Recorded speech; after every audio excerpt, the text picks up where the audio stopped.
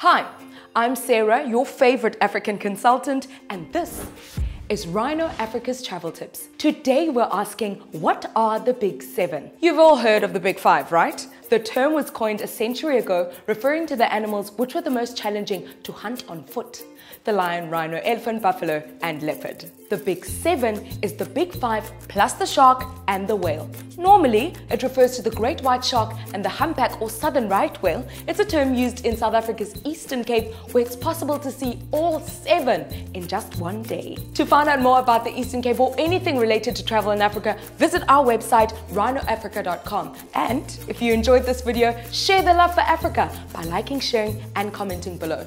I'm Sarah, this was Rhino Africa's Travel Tips, and you are one step closer to Africa.